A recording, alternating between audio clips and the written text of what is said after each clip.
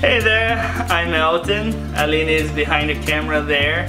And this is o Trem da Roça. If you haven't seen our shiitake mushroom production on logs, farming on logs, mushrooms, you can watch those videos here. I'm sure if you have a space, if you have room in your property, I'm sure this is gonna be something that is gonna be very useful for you, especially if you're homesteading like we are. This is gonna be really helpful. So check it out. We have here an infestation, an infection of some Trichoderma. So these mushrooms, they are invasive and they come to our log and they want to colonize this log. Everybody wants to eat this log. Every fungi or fungi, they want to eat this log, and Trichoderma is no exception. So Trichoderma comes and we have in the air we have spores of several different kinds of fungi, and they come and they're gonna fall here, these spores, and they're gonna start colonizing it, just like the shiitake mushroom is. But we gave the shiitake with the plug spawn a big advantage. Inside the hole in the log, only the shiitake mushroom, the shiitake mycelium, it has access to that area. So what we're going to do is that we're gonna kill what is superficial on this log. Hey, Elton from the future here. I learned a different technique to deal with Trichoderma. It's to use 70% alcohol. And what you do is you scrape it off. You scrape the infection off, like so, and then you go with your alcohol, and that's it. It's treated for Trichoderma. We killed it.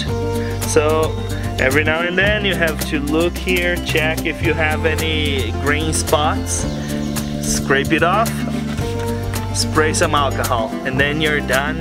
And that's another tip there that is very helpful for us here, and I hope it helps you too. Especially with Trichoderma, it's very sensitive to low humidity, to dry air. So what we're going to do is to expose these to the sun, and it's going to dry a little bit. It's going to harm our shiitake too, but it's gonna harm much more the Trichoderma. And with these, we're gonna give the shiitake mushroom a head start, a little bit more space for it to grow instead of the Trichoderma. So Trichoderma, it grows much faster than our shiitake. It's not a mushroom. It's just a fungus that is gonna spread its mycelium throughout the log. So what we need to do is to dry this log, and because it's superficial, Trichoderma is only superficial in the beginning, you need to keep an eye on your logs. You're able to do this. Let's put it in the sun, under the sun, so it's sunbathed a little bit. This Trichoderma is going to die under the sun because it's dry.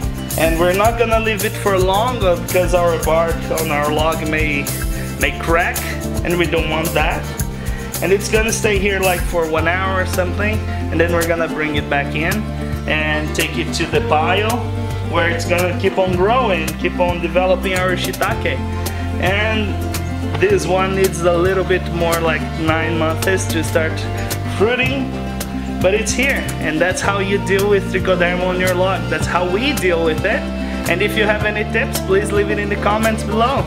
Thank you very much for watching, liking it, commenting, subscribing, anything you've done. Thank you very much, and I'll see you guys next time. Bye bye.